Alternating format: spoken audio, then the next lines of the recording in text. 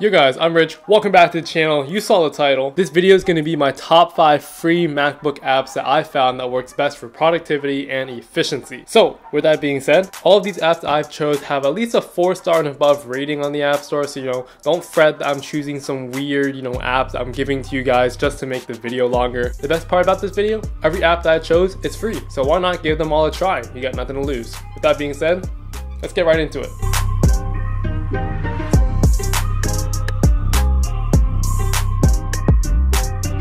The first app on the list is BeFocused. It's a simple Pomodoro timer app on the top menu bar that really helps me and a lot of my other friends I've recommended it to stay on task. All you have to do is go to the top menu bar, set a timer to work on anything you want to get finished, press start, and then the timer will start counting down to however many minutes or hours you set it to. I can even put a little title up there too, for instance, statistics homework. It's easy, it's great. I use it all the time when I'm studying for school or writing scripts for YouTube videos. I don't waste a minute more. And really all the app does is get me on my shit to finish stuff on time. I work better under pressure. The next app on the list, which is something I really can't live without and I download on every Mac machine, is Alfred. In short, it's an app launcher, but think of Alfred like a spotlight search, but supercharged. All you gotta do is press Option and space down at the same time, and then you can literally search for anything at your fingertips. For example, let's say you want to search something on your Mac. Maybe you want to buy a pair of Crocs, okay?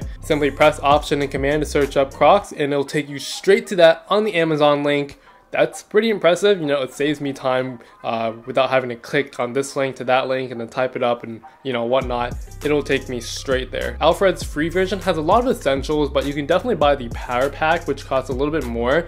This allows you to really take full control of Alfred. I don't have this personally, but my friend has the power pack version, and you can search up literally everything from your clipboard. So files, photos, everything in your computer as well, to your contacts. I mean, it really makes everything so much faster and cuts off all this unnecessary time to find stuff on your Mac. The next app on the list, which totally helps me from not forgetting all my passwords to so many different websites nowadays, is Bitwarden. Now, this isn't unique just to Mac, this is also available on Windows too. Bitwarden is a password manager. This service uses an encrypted vault to store all your passwords protected by a single long master password.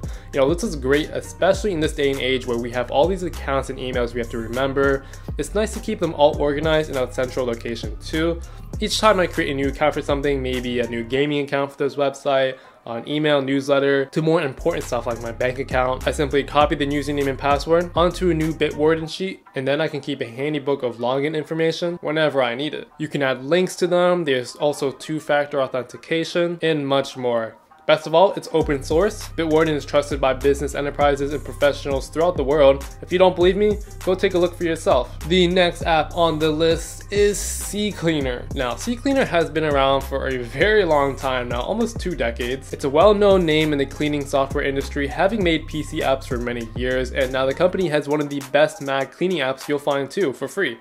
CCleaner offers a cleaning tool that analyzes your Mac storage to hunt out cache files, browser cookies, and other junks. It scans both system and third-party applications. Aside from cleaning junk files, CCleaner also offers other performance optimizations to instantly free up some memory on your Mac. For example, you can use the startup tool to change your Mac startup programs and optimize your Mac startup speed. The built-in duplicate finder will also help free up extra space by removing duplicate files located in similar or different folders in your Mac. Now, I do want to caution that with these cleaning app softwares on these Macs, they're not all perfect. CCleaner does a really good job at picking out the best junk files that you need to get out of your Mac, but at the end of the day, you should always back up your files just to stay safe regardless of whatever app you're using. CCleaner has done a really great job for me. I have no problems with it whatsoever, having used it on Windows for many years and on Mac, so that's just something to keep in mind.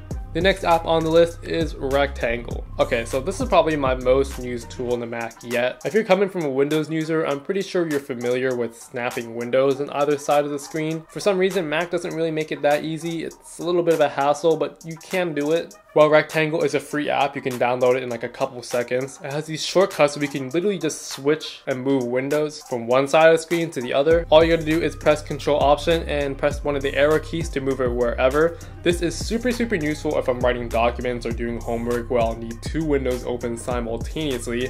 I really recommend you guys download this now. Funny thing is, I'm practically using it as I speak to have my script on one side of the screen. So yeah, I'm using it in action. Now, an honorable mention is an app called Amphetamine. Now, I know the name gets kind of a bad rap. Honestly, you can't ask me why it's called that. Amphetamine's primary purpose is to allow users to keep their machines awake for a set amount of time using a series of tools not available through Mac OS alone. Through regular use, your Mac goes to sleep automatically after a period of inactivity. However, there are times when you might not want your computer to sleep. For example, when there's a big download or a lengthy compile or render, maybe you're working from home and all you need to do is keep the PC active. It brings up an icon here in the menu bar, and you can set it here indefinitely to keep your Mac awake. Choose to allow the display to sleep or not. You can also set up a custom time limit if you want to go to a certain number of hours. You can even set a time limit to turn it off at a specific time, or you can set it to run while a certain app or a certain file is downloading. There's a lot of ways you can use this app. It's free, again. I personally use this app a lot, especially for posting YouTube videos, because my upload speed is horrendously slow here. I'll just let Amphetamine run its time while uploading the videos, and I get to carry on without having to worry if my MacBook going to sleep. Anyways, those are my top 5 favorite free Mac OS apps that really helped me with productivity and efficiency. Tell me what you guys think about this video and the apps I've mentioned down below. Are you going to download some of these? Do you have some of these already? If you downloaded one of them, how are they helping you? Tell me. I want to know what you guys think about these apps. But with that being said, drop a like to help me out and hit that subscribe button. So thank you so much for watching, guys. Until the next video, I'll see you then.